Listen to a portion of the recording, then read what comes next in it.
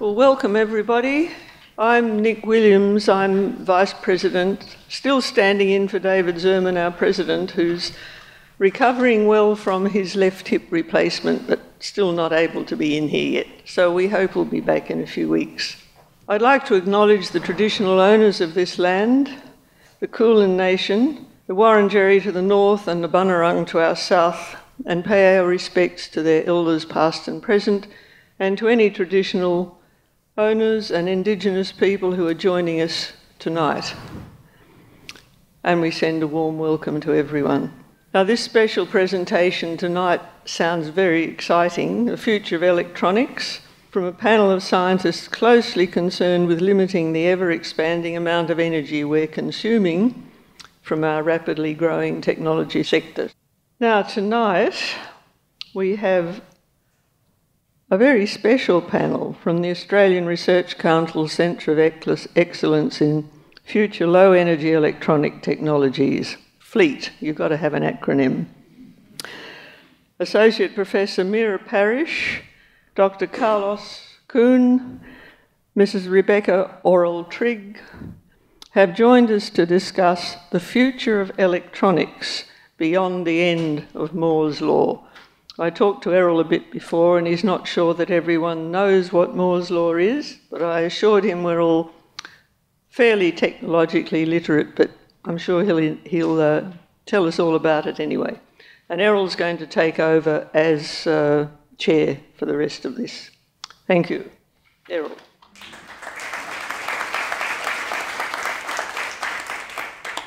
Errol's the Senior Communications Coordinator with FLEET, and he's passionate about creating good content, whether it's science, energy, the environment, Pacific culture or New Zealand history. He's a physicist slash editor slash storyteller. So this should be good.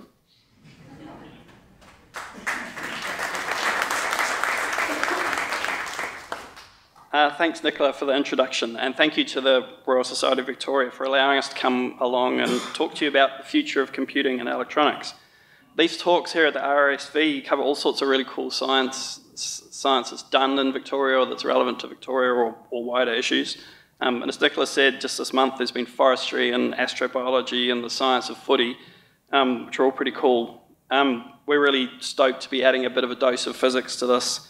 And thanks to everybody who's come along on a Thursday to listen to this. Getting science out into the public sphere is really important. We spend a lot of time on this at FLEET.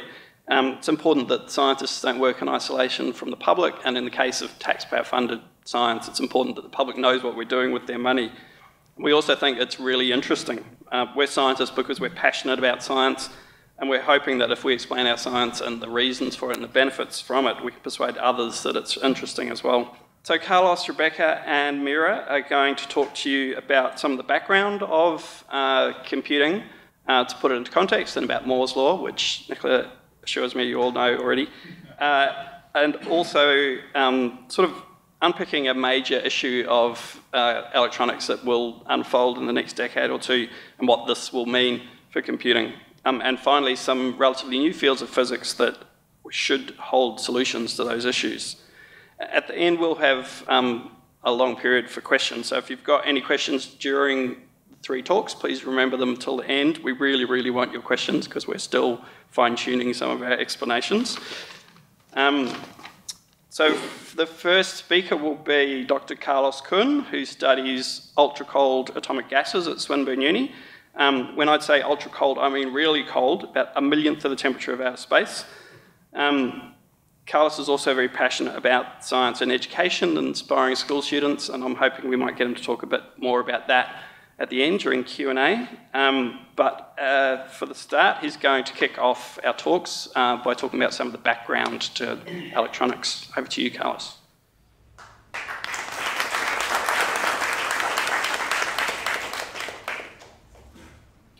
Okay, first of all, thank you. I have like a very simple job. My job is the introduction, and everyone most already know what computer is, and we use a lot of computation power, correct? Who's in the audience do not have a smartphone? Whoa.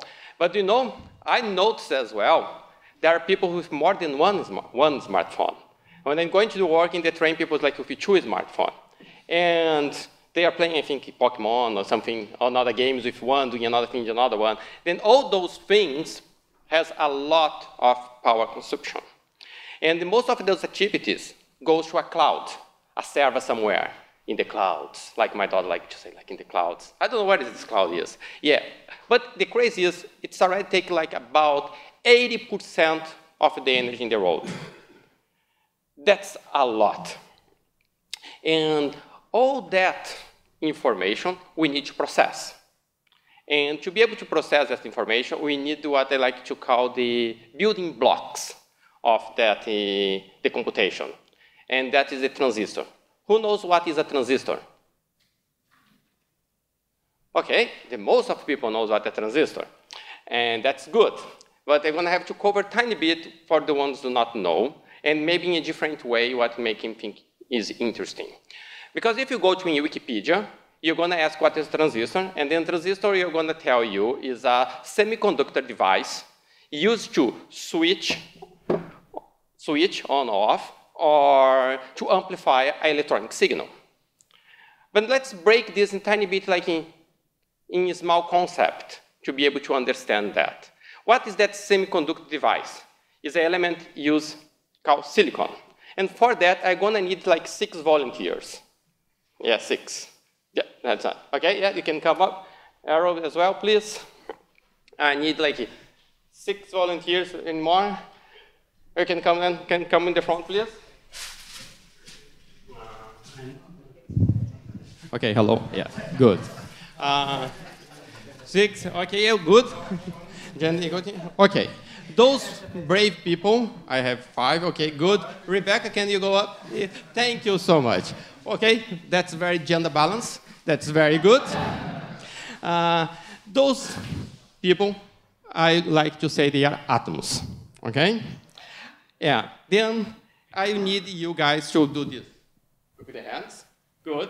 And that is an electron, okay? Then they have another electron. Let's keep the same color. I don't know, I don't have all the same colors. Okay, and this for you as well. Okay, yeah, hold that, hold that, hold that, hold that, hold that. Okay, good, good, good. Thank you so much. Okay, they are very clever. They already like become like in a chain. Okay, that's very good because okay, I can work with that. Okay, they are bound. Yeah, because that kind here, that bound here, is what we call the covalent bound. Right? Then that you can see there is no free electrons to move. That's not a very good conductor then. The electrons is not going to go happen. Then what you're going to do is, I need to do doping. Don't worry, it's not the doping in sports. That is legal. Okay? That is a legal doping. What they're going to do is, like, I'm going to separate that chain in 2 parts. Okay? In that part, they're going to get that atom in the middle. And they're going to say now that atom, I'm going to change, it's not going to be a silicon atom anymore, it's another element with an extra hand. She don't have another hand, sorry. Then let's pretend she has another hand, and then that another hand has like an extra electron in it, okay? Then that part here, now, that part here, has like a negative charge, then is N-type doping, correct? And now in that part here, I'm going to do the guy like here, he's going to lose electron, okay? They're going to have like now a vacance. No, you can keep it there, because I'm going to need now that part here we call a p-doping, correct? Because it's positive charge now. He has more protons in the middle, okay? Then what's happening is now there is like a preference movement. These guys can go like from this to this, and then this can go to this can go to this, and yeah, and then you can see there is a direction that current can go through. And what you just build here is what we call the diode. Okay, but I want to explain the transistor. Yes, then I'm going to do this again with more 6 people. No, just kidding. First, I'm going to just ask you, everyone to clap your hands because they are very brilliant.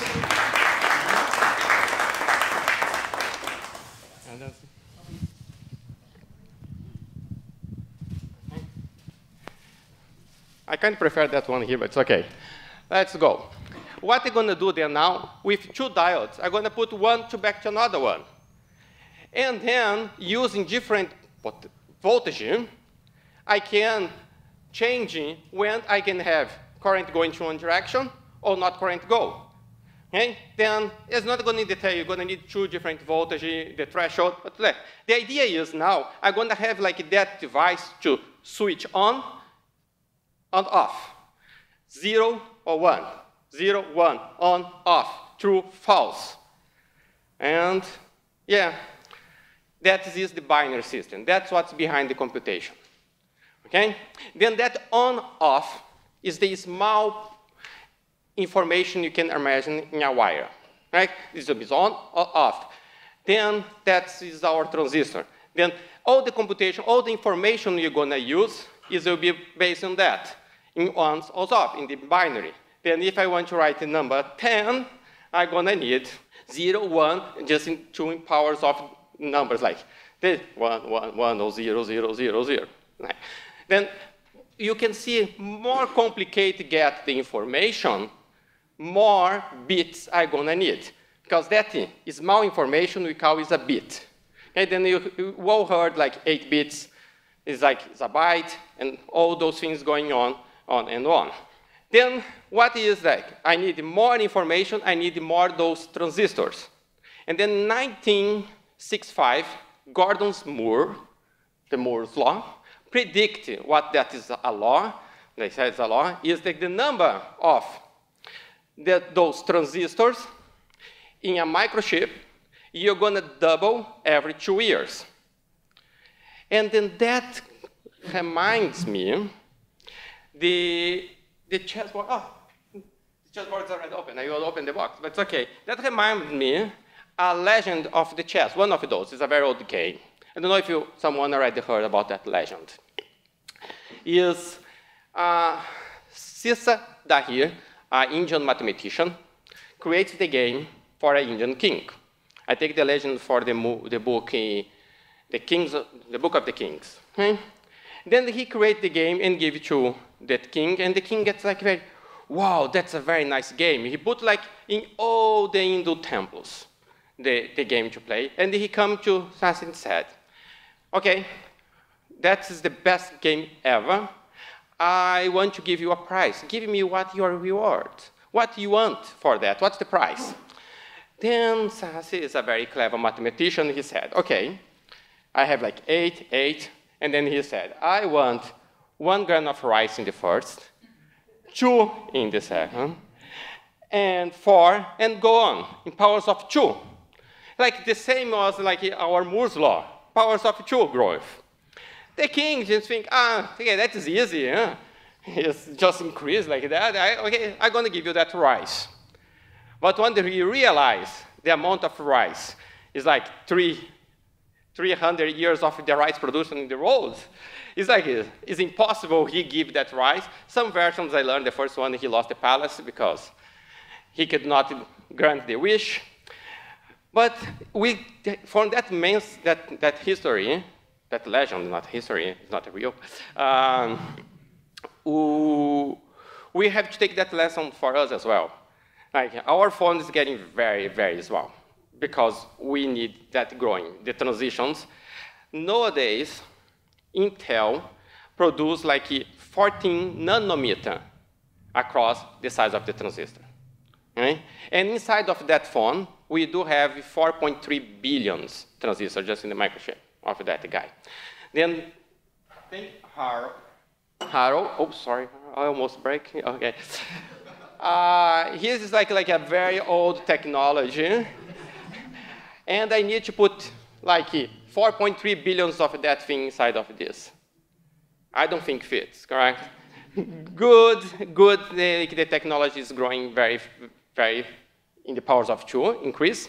But we are reaching that limit. We cannot go much more than that.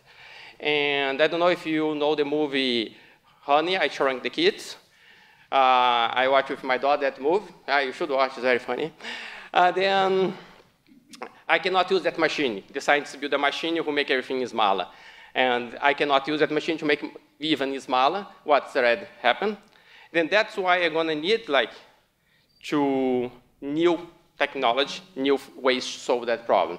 And I'm going to have to pass for people smarter than me to talk about that. Okay? And then, thank you so much for your attention.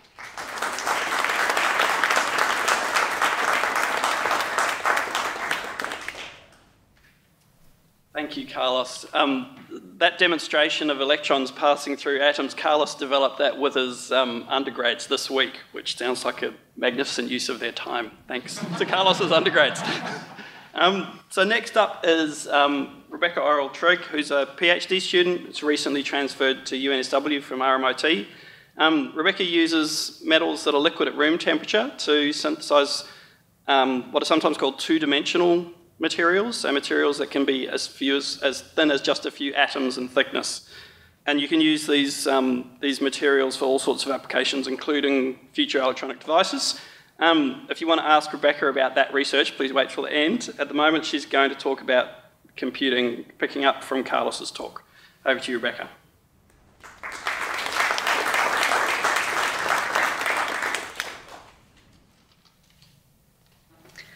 So as Carlos described, the prediction of Moore's law means that transistors are getting ever smaller to the point where they're just billionths of a millimetre now.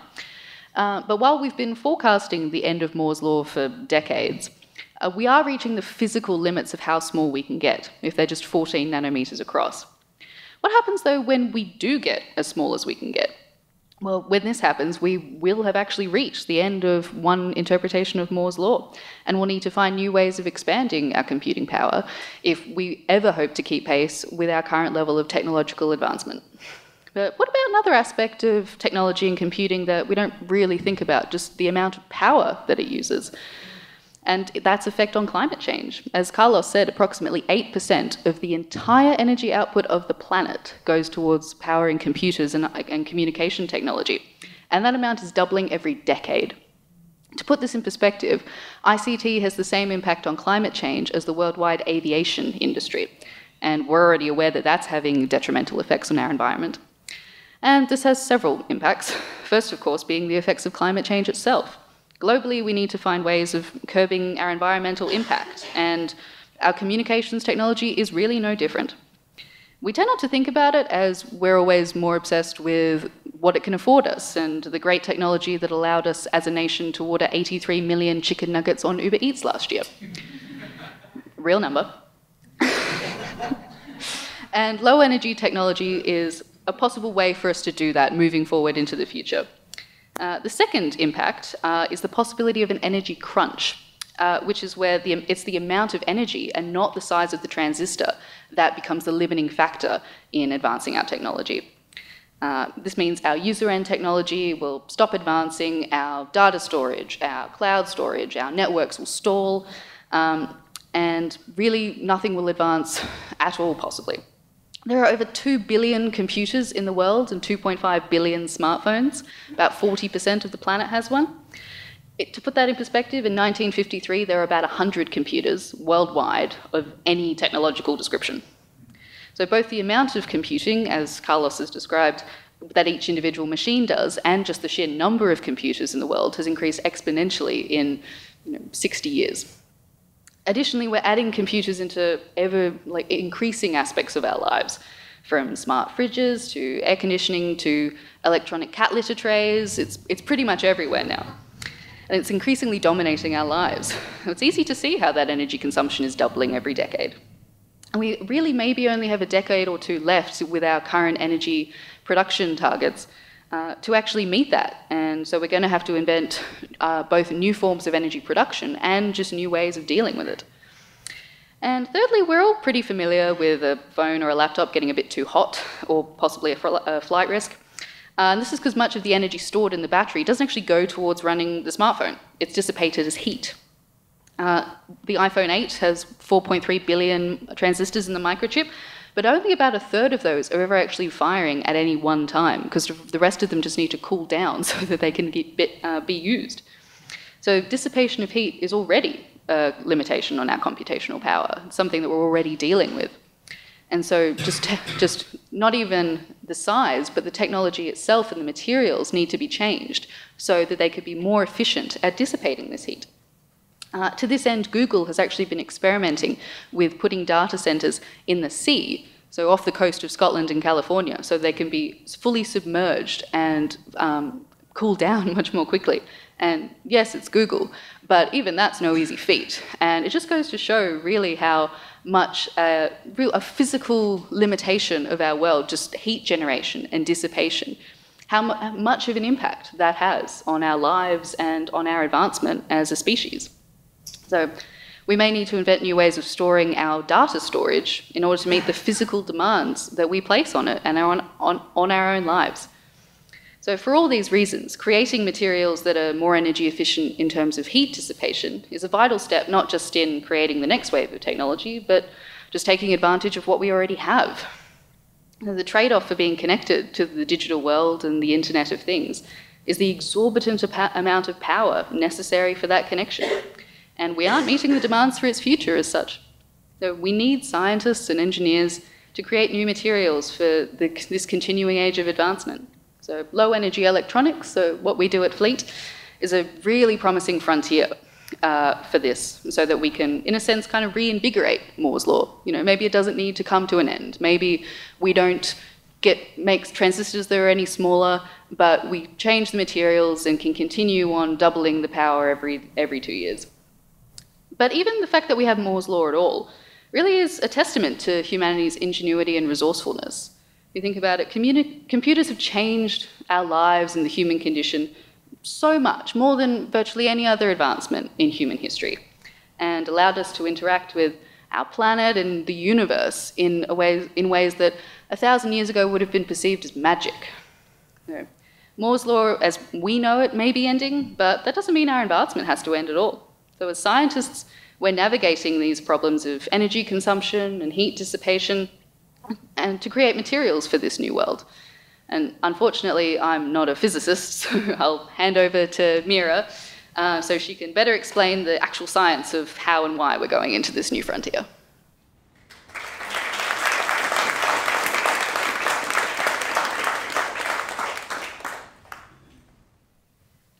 Thank you, Rebecca. Our next speaker is Associate Professor Meera Parish. Meera is a theoretical physicist at Monash Uni, where she investigates fundamental behaviour of quantum particles and how they organise themselves into exotic states of matter such as superfluids and superconductors. She leads the theoretical quantum matter group at Monash's School of Physics and Astronomy, and she's also a chief investigator within Fleet, which means she leads one of the centre's 20 research streams. Thank you, Meera.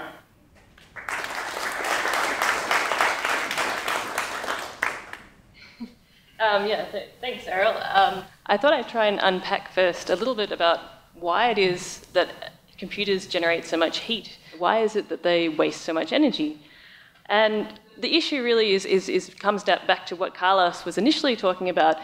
We need to move electrons around in order to perform computations. So we need to have electrical currents in order to actually be able to flip those zeros and ones and actually be able to compute whatever we want to compute. And the problem with that is that, as probably many of you have noticed, if you've ever had an electric shock, that electrons don't always do what we want them to do.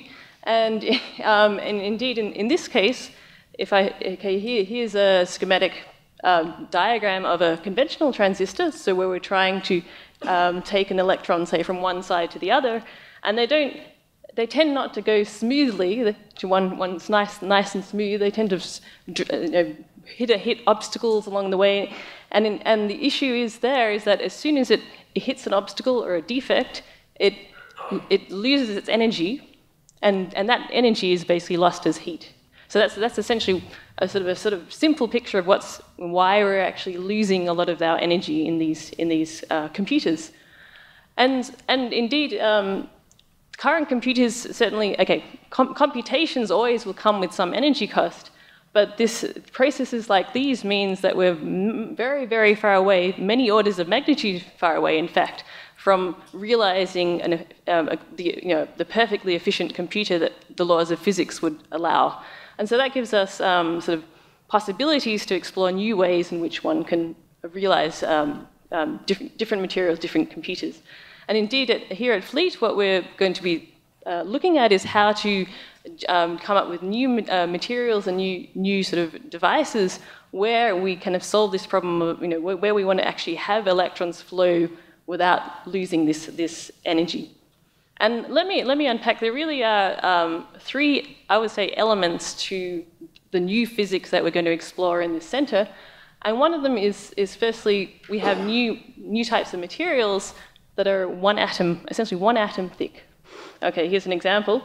So perhaps many of you might have already heard about graphene, which was basically graphite, which was a single carbon atom thick, first discovered back in the mid-2000s, and which led to the very recent Nobel Prize in 2010. But basically, what we're seeing now is we're going actually beyond this just this single type of material, graphene. We're actually entering a whole new realm of different two-dimensional or atomically thin materials, where you can have different architectures, different structures. You can even stack them on top of each other. You have a lot of flexibility, a lot of control, and this in turn allows you to even look into different types of new, electrical properties. So it's a very exciting time. And in principle, well, in particular, I should say, one of the things it's allowed us to do is realize a rather neat idea, which actually comes from mathematics. It's a branch of mathematics called topology. And really what this is that it's a way in which one can classify objects or shapes. That's essentially what topology is. And to give you an example, so if you take, you've possibly already seen this in various contexts, but if you take the example of a coffee cup versus a donut, the idea is that actually these belong to the same type of object, because you can deform, or if you're thinking of them as like clay, you can squish and deform one into the other without actually doing anything very violent, without actually pulling it apart or anything like that. So that, in a topologist's mind, that's essentially the same object. Whereas, for instance, if you took, say, something like a ball, or or I don't know, this phone or something, that would be a different type of object, because you would need to actually, well, I won't try not to do that to the phone, but you need to actually put a hole through it to actually make it look like this donut. Okay, so that sounds very nice, but what's very surprising, actually, what's remarkable, is that the same types of classifications can be applied to the electrical properties of materials. So we can use the same kind of ideas, as like this, to classify materials. And what this means, in particular, which is important from Fleet's point of view, is, for instance, now if I took some material, say like a material that didn't conduct, like an insulator, didn't conduct any electrical current, but it was of a different class from, say, the air around it. So it's different type of class. What this already essentially constrains what the electrical current can do and it turns out what you find is you have to have a flow of current around the edges of this material, just because the class it sits in is different from the surrounding area. So and what that means then is actually you've now set up a system where you're forcing current to flow smoothly, or constraining it to flow smoothly without losing energy, which is exactly what we're after. And you can really think of it, if you like, well, I was meant to have a prop of chocolate, but okay, you can think of it as chocolate wrapped in foil, if you like. You have just a nice sort of nice conducting layer around the edges of this non-trivial kind of material. And these ideas were so important that I'm happy to say, they were invented by theorists. And three theorists, theoretical physicists, got the Nobel Prize just recently in 2016. So Duncan Haldane, David Thales, and Michael Kostelitz. And indeed, even now, Duncan Haldane is very much active, coming up with very interesting ideas. And here's me with him at a recent conference talking very serious physics. So So it's very interesting stuff. So that's one idea that we're exploring, but there is another one that we can think about. So when we're using the idea, so far we've had the idea of mathematics, topology, constraining the current or allowing us to control the current. Another possibility is, what about if we can get the electrons to organize themselves in a way so that they can flow in a very ordered manner, okay? And one example of such a thing that's very organized, very ordered, very coherent is light. We can, and well, this is why I wanted the laser. This is a particularly good example that we have in our everyday life. The laser, which is a basically very organized, coherent light. And so one question then is, well, can we actually imbue the electrons with this same kind of organized character? And one option is, actually, amazingly enough, you can actually engineer a setup where you have a mixture, essentially, of light and matter, or light and electrons. And the way you do that, and I have a little video here, is you take, for instance, your atomically thin material, and you put it in between these two mirrors, okay, so that you allow light to bounce back and forth. All right, so here now you have this light bouncing back between the mirrors, and each time it hits this material, it excites an electron plus this hole, okay? And so and it gets absorbed, and then re-emitted, absorbed, re-emitted, and then bounced back and forth, okay? And so it keeps going, okay, until you get the general idea. Yep, right, okay. And so then the idea is actually you can form this hybrid object, which is both of light and matter, so both consisting of this photon actually, and this electron hole object here, and it's called a polariton. And so already it's been demonstrated that these polaritons can flow very, very orderly or organized without any energy loss. And so the hope then is that we can use this to actually allow electrons to flow also without dissipation, without energy loss. So I think with that, so this is just the overall picture of some of the things we've been thinking about, but I'm happy to go into more details when we discuss and answer questions. Yeah. Okay.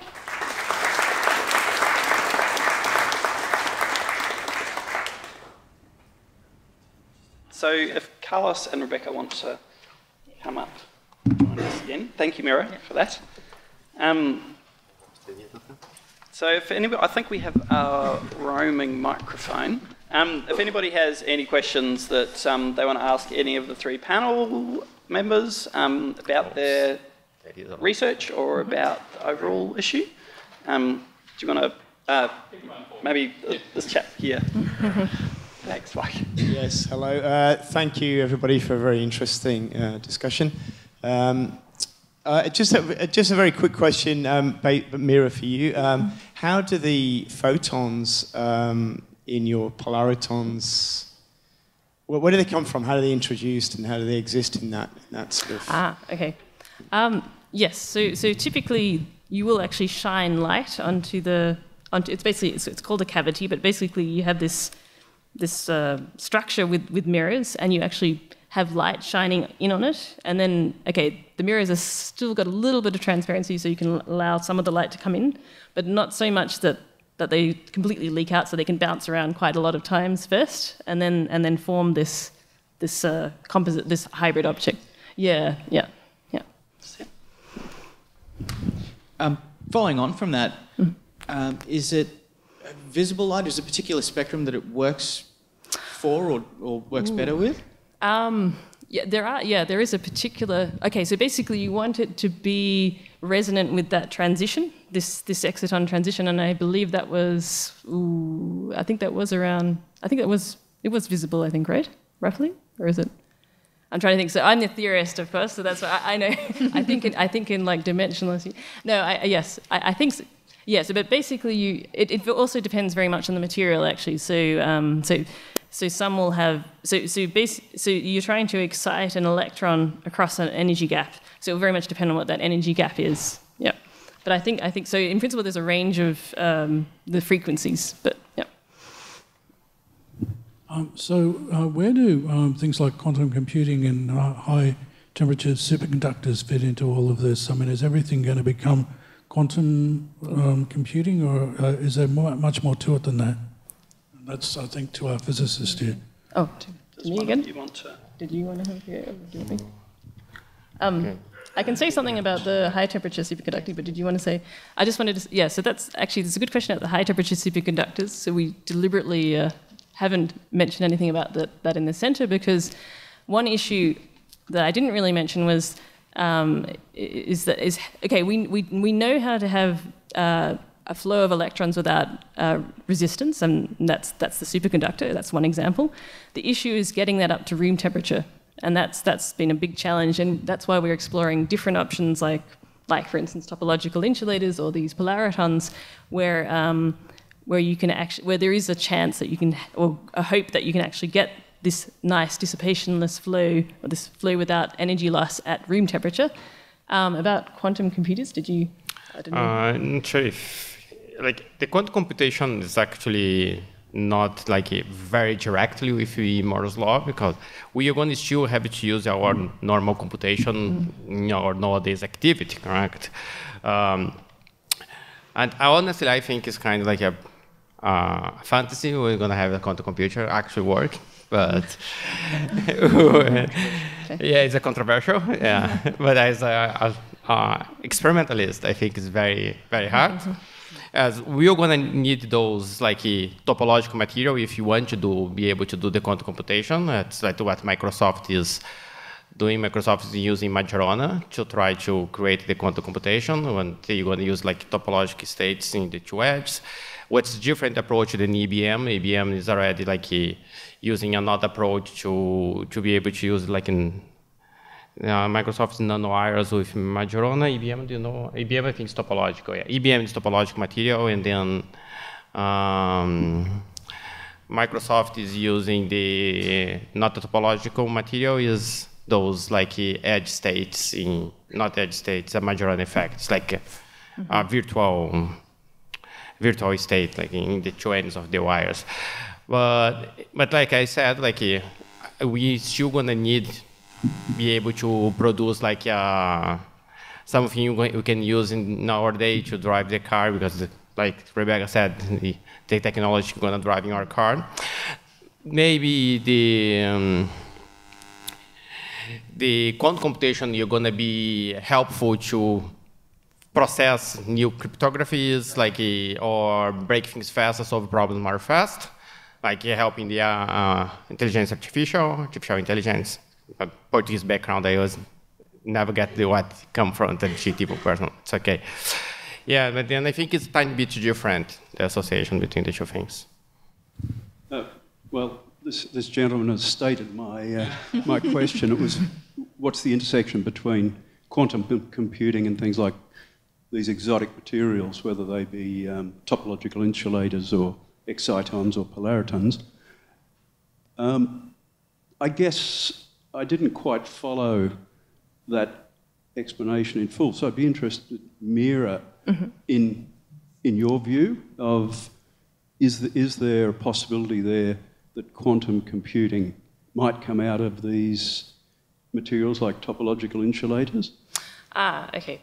Yeah, I mean, there is some other line of work which is trying to look at, I think what Carlos was trying to talk about was there's so-called topological quantum computing. I don't know if you've heard of this phrase before, but essentially, once again, so one issue with quantum computing, which, okay, I'll just mention it, this is not our focus, but I'll just say it anyway, is the fact that, well, you need to keep things quantum, and that's very hard to do, as in you're trying to keep things entangled, you're trying to keep things coherent in something, or you're trying to make sure that you don't have the classical world interfering with your nice quantum setup, essentially, and so that's quite tricky to do, and so that's why people are exploring how topology could be used to fix that issue, make that more robust.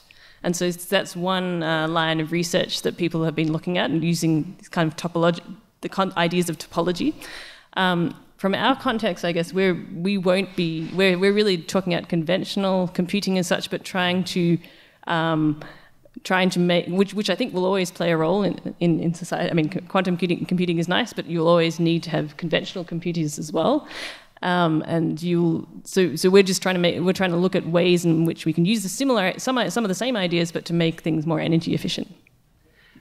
We actually, people might not realise, but Australia actually has 4 quantum science centres of excellence. So the same type of organisation as Fleet. So Fleet's one of them. The work that these guys do is quantum, but not quantum computing, just to make it confusing. Yeah, confusing. There's also the Quantum Science Centre and Quantum Technologies and Exton Centre. So all of those are working on quantum stuff. Australia's actually really strong on quantum science. Mm-hmm. Yeah. Sorry. Thank you all for an interesting discussion. Meera, you described a single cavity for polariton cavity. In order to have a computer, you have to have many of those, and they have to be linked and interrogated. Where are we in the process of doing that? Ooh, yeah. No, I mean, I would say, I mean, honestly, we are a long way away from that in this system at the moment. I think what we would like to do, I mean, okay, so the one other thing I didn't mention was the case where you just had excitons without the light. The reason I mentioned the polariton case is we already have essentially a demonstration that you can have this coherence, this flow at room temperature, which is that's the really nice thing about having the light there. But I admit that I at the moment I think it would take probably a bit of time to work out how to scale it up with the light. It might be easier to do it without the light, not have the cavity, but just have essentially the excitons themselves forming the transistors. Is that? Yeah. Errol, I'll just ask a quick one. Hopefully it's a quick one. I'm trying to get a sense of the range of expertise that we have here, actually. So we've got a theoretical physicist here. Yep. Carlos, how would you describe your field? An experimentalist. Experimental? Yeah, in cold atoms. In what, sorry? Cold atoms. Cold atoms? Yes, I make atoms very cold. Okay. By shining laser, can be something weird to think, because laser is something hot. Yes, okay. Before I get to you, Rebecca, Meera, how would you elaborate on your work? How would I elaborate? Yes. That's a good question. So being a theorist, I guess I worked on a variety of different systems. So I've also actually worked on some of the type of these cold atom systems that Carlos does experiments on. Yes. But I'm also working on the exciton polariton systems and generally I'm working on systems where I'm trying to understand the collective behavior of quantum particles. Wow. Yeah. And Rebecca, you gave us a terrific sort of a wrap-up of the problem, I think. I didn't get a great sense of your work. I am a chemist, so the other end of basically we're in descending order of specificity. It's the materials. There's a mathematician over there. Be careful. That's right. Yes, it's the material science really. So people like Meera do basically tell us what they think the possibilities are, and then we have to make them. Okay, so you put it into practice? Yes. Wow. They do the hard work. Okay, thank you very much. Where are we going? It's down here. Thank you. I heard a very interesting talk the other day about all of the things a bee could do. It can recognise shapes and colours, and it can navigate, and it can learn and forget, and it understands the concept of zero. And the bee's brain weighs about 1 milligram, and the bee runs all day on a drop of nectar. So I'm just wondering, is the future of computing actually understanding the biological evolution of a computer rather than just material sciences? Okay. Who wants that one? I kind of like philosophy. Practically, if you understand correct, the question is the computer going to evolve by itself? It's more or less like that. And I don't believe so. A computer just again very complicated algorithms. They can pretend they think, but if it's not a human who programmed that, what is even clever than the computer, they do not know how to do that thing. And I don't think the computers are going to take the road in like that case. Well, I'm actually wondering if in this case whether it's a question of software rather than hardware. Yeah. So, because I know I've heard of a situation, I've heard of science where they actually took some of what was going on in the bee's brain, as far as I understood, some of the algorithms, and then used it in a helicopter. And made it so the helicopter was able to fly around obstacles and stuff. So it could be, yeah. But you're absolutely right that much of the issues are also about solving some of the way we do software as well as hardware. Yeah. Yeah, I think it's more software. Yeah, it's like the algorithm of the coding. Like, that's why the man can be beat by the computer in the chess game.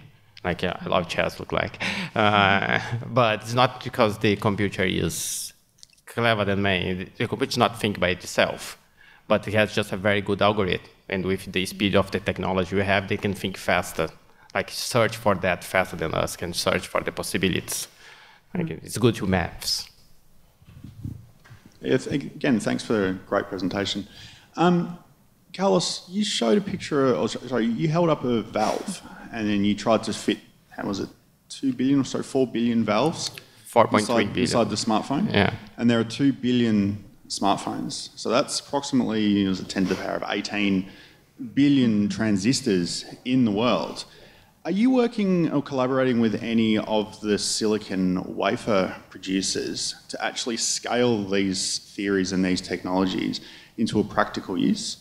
Because at the end of the day, these things have to be fabricated, and our demand is going up. As Rebecca, you said, we're consuming more and more of these transistors and of these microchips every year. How sort of far are we getting into the actual practical applications of these things? I think that might be more of a question for me, actually, rather than... Because she's the one who is building those things. Oh, yes. Yes. It really depends on the class of materials. So there's a lot of things like that we make in our lab. We're focusing a lot on metal oxides, which are some of which are semiconductors and are quite widely used in electronics. And a lot of what we do is, or would be considered at this point, sort of first steps in that we're still making them in the labs. But we are intentionally trying to make processes that are inherently scalable. So there's certain ones that currently exist and have existed for a while, where you might make a great material, but it'll be 50 micrometers wide. It's not great. And so that's, in terms of what we're doing at Fleet, a lot of the time it's kind of hard to predict exactly where we'll be in 10, 15 years and then how we can take things to industry. But because that is the ultimate goal, we are intentionally making things that can go there and not just doing things for the sake of it and hoping things. So, if all works out, hopefully soon we'll be collaborating. Yeah. Just maybe here and then at the back. So we get the perfect topological transistor or polariton resist transistor. What's the payoff? How big is the device? How more efficient could it be? Do you want it to be? Who'd like to? Yeah. That's kind of one of the issues. Now is come back for the same case. What I thought quantum computing is not going to be a thing in my lifetime, I believe, but in the future maybe, because you can get already quantum computation, you can get those polarons in a machine in your lab, like mine, but you have to be under vacuum. And to be able to get the vacuum, you need a big chamber, and those things are very big. And then it's not a problem of a physicist like me, it's more a problem of engineering. To make that, we prove the concept is something exists, we can do it. Now just make it smaller. Then that's why in the moment everything is very large scale, it's more a fundamental research. But that's what drives the knowledge, and in the past the mobile was a big thing, and now it's very small, and the pen drive was a big thing, then becomes smaller. But you prove the concept is possible. And for example, I work with cold atoms, and then my machine is bigger than that table. To be able to trap atoms you cannot see by eye. But then you'll be the challenge to make things smaller at the moment. I don't know if you want to complement something. This is still a way away. Well, I just wanted to mention that I think we still certainly have a few orders of, I'd be happy with an order of magnitude more efficient, possibly even more. I think that would already start to be of interest. I think the idea is we want to explore new, well, as Carlos was saying, new materials, which even as a proof of principle, we can show they work more efficiently. Then we can give them to someone who can start to miniaturize it. Yeah. As Meera said, it's quite fundamental physics, and fleet's still quite new. So we only just launched last year, and we have 7 years of funding. At the end of that, hopefully, it's at the point where industry goes, oh. Yeah, they're looking for new stuff, certainly. Yeah. Let's give them money. Yes, that we like. Yeah. Question for Rebecca. You mentioned that a third of a phone is only utilised at any one time because 2/3 is too busy cooling down. Is there potential for materials to be evolved that would utilise 60% or 80% at any one time, improving efficiency that way through better cooling or better utilisation of that, rather than scaling to quantum technologies, I guess, but creating more efficient what we have already? Yeah, so that's really kind of one of the fundamental aims of what we're doing, is finding things that are just, on the basic level more efficient as materials. Because, you hear that statistic of like, oh, there's 4.3 billion transistors, but we only use a third of them. And you go, well, what's the point of that, really? So, yes, it really is, from our position in fleet, it's less about the quantum computing over there and more about focusing on what we currently have and saying, well, we know this is what we have, we know this is its limitation, and we also know that maybe these things could be more efficient, or we could do something to them, like turning the excitons into polaritons and make that more efficient. And then we can incorporate that into the things that we already know how to do, essentially, yes. So that would be really kind of the main focus of what we're doing, yes. So I guess a question to Rebecca. We currently make chips from silicon, and I think graphene was mentioned as a potential replacement of silicon for transistors. Is there any work going on to look at beyond silicon and carbon as basic blocks? Yes. So there's an emerging industry known as beyond CMOS, or beyond, I think it's, what is it, carbon... I've forgotten the acronym now, sorry. Shouldn't have mentioned this. Anyway, yes, so it's moving beyond silicon, basically. One of the big things that's of excitement there is germanium arsenide, I believe. Gallium arsenide? Yes, thank you. I think germanium is also being used in something. I've got that in my head for some reason. You are the chemist. Yeah, so gallium arsenide. And so we've got a number of people in fleet working on that. There's a team at UNSW working specifically with gallium arsenide as the basis, really, of replacing silicon. But in addition to replacing silicon itself, there's also a lot of other things inherent in the chip that we could replace, or we could make smaller. Meera talked about the idea of two-dimensional and atomically thin materials. So in some cases, it may not even be about changing the actual composition of the material or making it in sort of lengthways and width smaller. It could be just making it a single atom thick, and then its properties can be very different. So there's a whole range of things that people are investigating, both in labs and in sort of more company R&D things. I guess the question is probably for you also. It seems the focus has been on information processing or computing. Just wondering, do you also look at energy conversion, such as with new materials like perovskites that are good, apparently, for low energy conversion of solar energy, for instance, to electricity? Yes, as good scientists, we're always looking for any other avenues that things can be used for.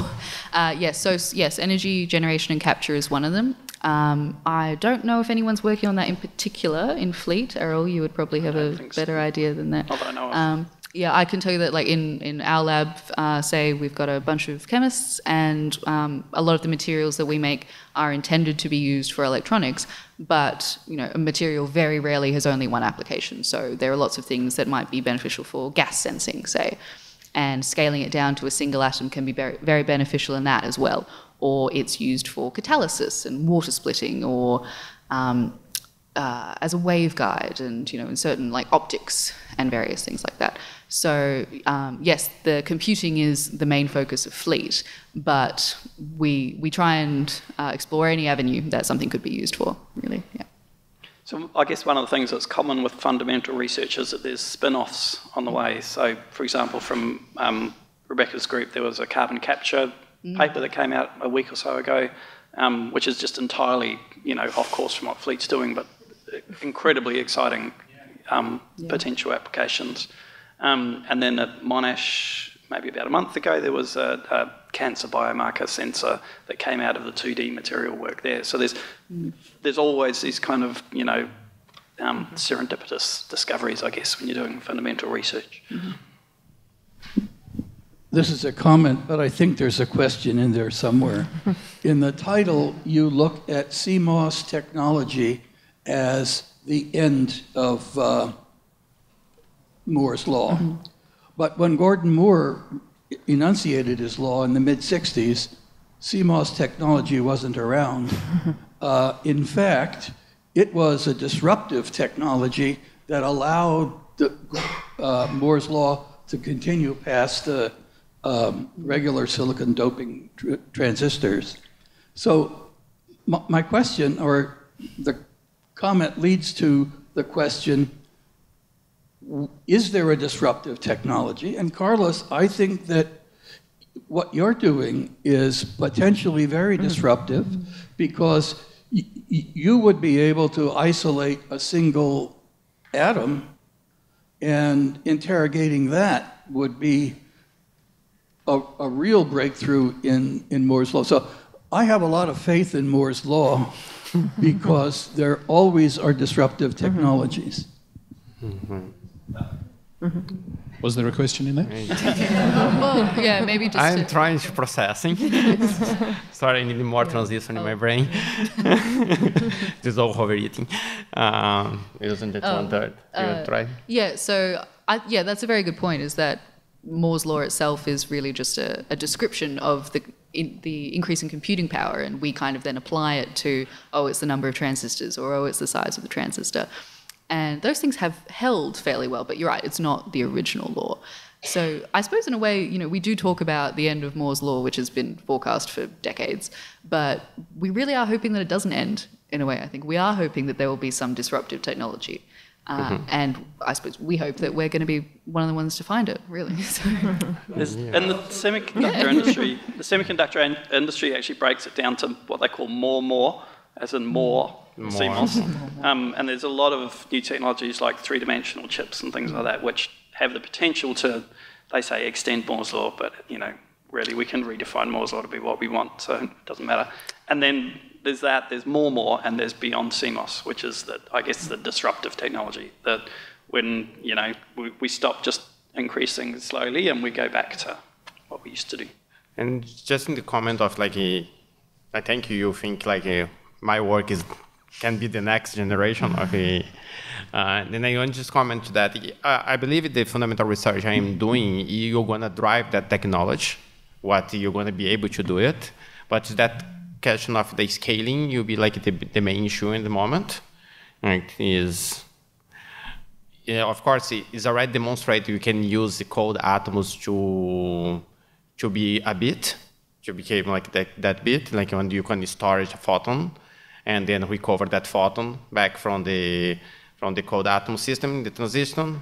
You have a very thick cloud of atoms, and you shine light in, and just recover that light later on. Then my research already has the memory. We have the bit, but as I said, it's bigger than that table to be able to generate that bit.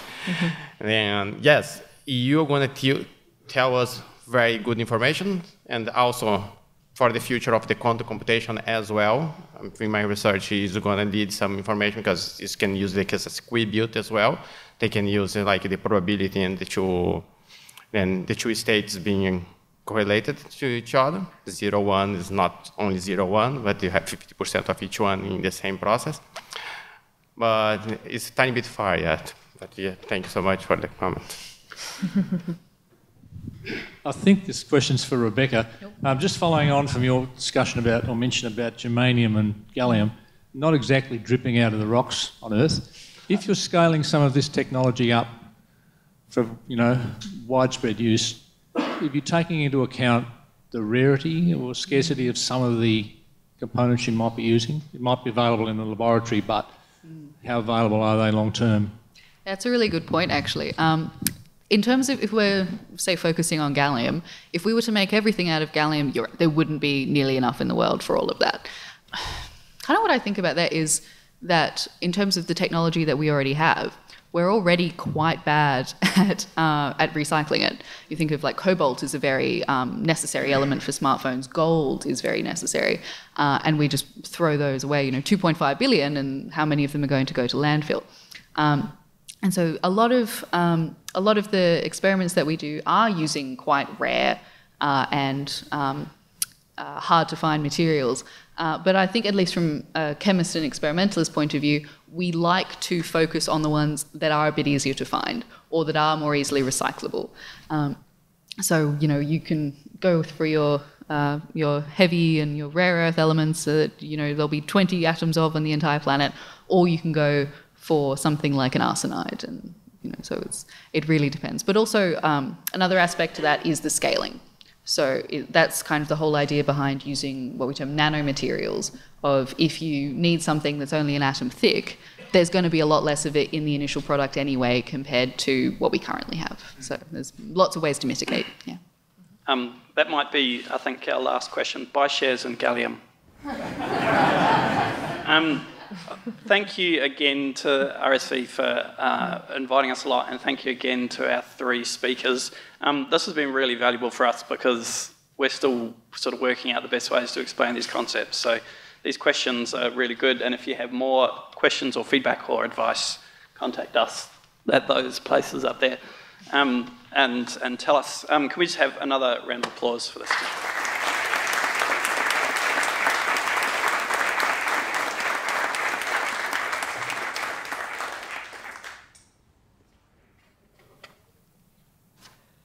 No, I was thinking by the time you need a lot more gallium, we might be mining the asteroids. Very likely by then. Hopefully one's made of gallium, yeah. Well, that was all rather mind-boggling, I thought. And Rebecca, I think, said 1953, there are about 100 computers. Roughly, yeah, difficult to get.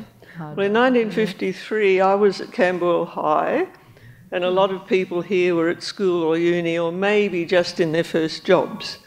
And to think what's happened since then is just amazing. And I think we're incredibly lucky to have a group of young, dedicated scientists who are working at the coalface in this incredibly difficult stuff. And who knows what's going to come out of it.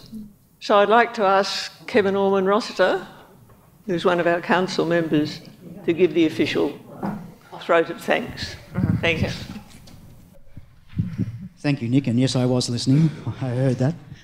As a physicist who did work in gallium arsenide as in my research days, I was actually always quite excited when something as exotic as ultra-low energy electronics, you can come to a talk and you can hear about polaritons, topological materials, two-dimensional electronics, cold atoms. I need to hear chocolate mentioned, which was very good. I always like a talk that can mention chocolate in there somewhere.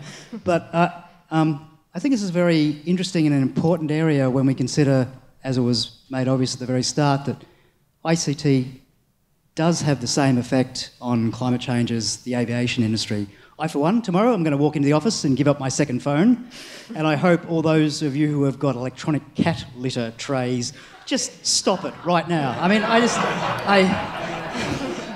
my second phone is an indulgence, but that's just way out of there. I actually want to make one serious comment, though. Actually, I think this is a great example of what we're spending our public money on. So I'd like you to think about that as we come into election times. that this is a great example of publicly funded, applied and pure research having an impact in our future and the future of the world. And if you just look at the list of universities along the bottom there that are actually playing a role in this is a fantastic idea of collaboration in Australia. So I would actually like to thank all of our presenters.